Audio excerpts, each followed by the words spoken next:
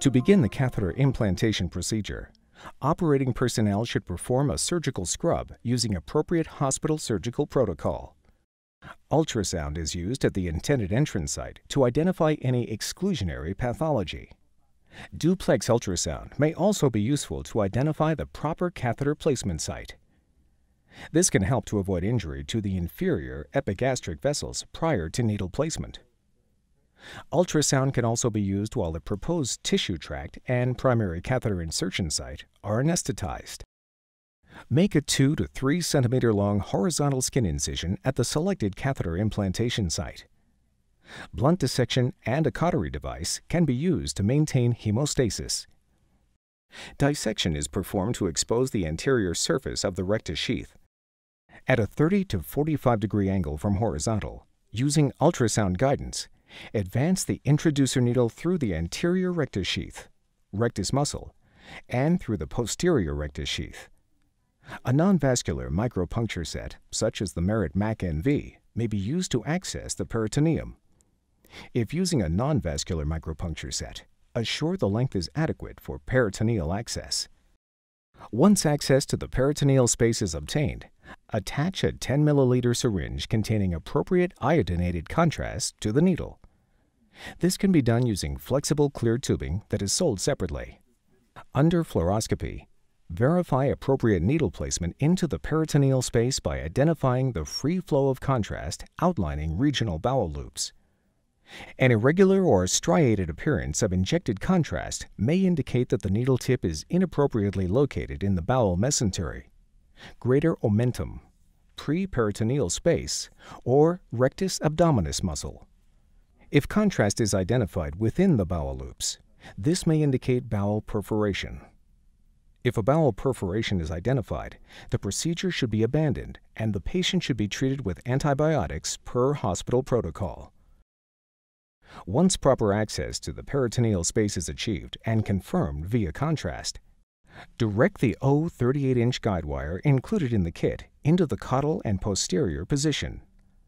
If using a non-vascular micropuncture set, such as the Merit MAC NV, to gain access to the peritoneum, follow appropriate steps as outlined in the instructions for use. Optionally, a hydrophilic Amplats or super stiff guide wire can also be used. Advance the wire as appropriate under fluoroscopy into the peritoneum. The guide wire should advance easily into the peritoneal space. Further advance the guide wire to the optimal position into the pelvic gutter. Ultimately, the wire should cross the midline and loop in the lower pelvic cavity. Merit offers a number of diagnostic catheters that can be used for this purpose. Next, to accommodate catheter passage into the peritoneal cavity, dilate the rectus muscle with the 12 French and 14 French dilators, respectively, under fluoroscopic guidance. Once the muscle is adequately dilated, assure that the dilator and peelable introducer sheath are locked together to prevent separation during insertion. Under fluoroscopy, the 18 French peelable introducer sheath is advanced over the guide wire. Once the sheath is in place, gently remove the dilator from the peelable introducer sheath, leaving the guide wire in place. The catheter is prepared by soaking it in sterile saline.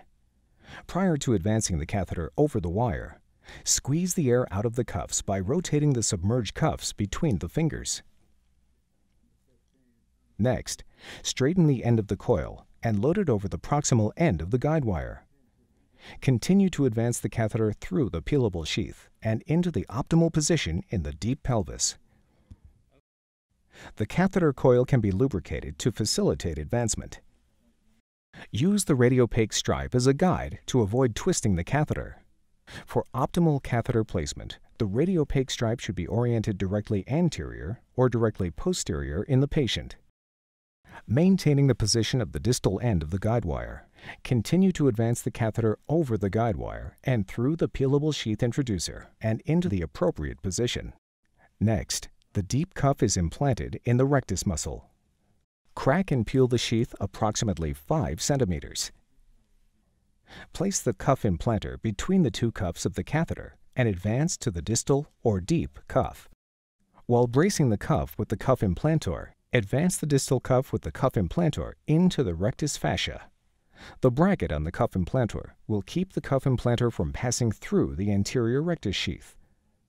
While bracing the distal cuff with the cuff implantor in the rectus muscle, peel the remaining sheath with assistance from the procedural assistant. Retract the cuff implantor tool parallel with the catheter, without dislocating or moving the distal cuff. Verify that the distal cuff is just below the anterior rectus sheath. It may be helpful to retract the incision site tissue to improve visualization of the cuff. Remove the guide wire. To begin the tunneling procedure, slide the proximal end of the catheter over the barbed end of the Fowler trocar. A suture can be used to secure the catheter on the Fowler trocar. Insert the sharp end of the Fowler trocar into the initial implantation site, aiming the sharp tip toward the planned tunnel and exit site. Advance the sharp tip of the trocar along the planned track. If using the metal Fowler trocar, use caution as it is very sharp. If using the plastic trocar, make a stab incision at the exit site. Carefully advance the trocar through the exit site incision. Continue by pulling the catheter through the tunnel and out through the exit site to assure the subcutaneous cuff is optimally located. Cut the catheter off of the Fowler trocar at the end of the barbed tip and apply the plastic connector included in the catheter kit or the titanium connector sold separately.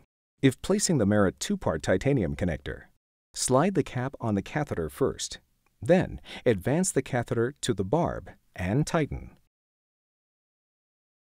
Inject a small amount of non-ionic contrast to check catheter placement and assure it is not kinked.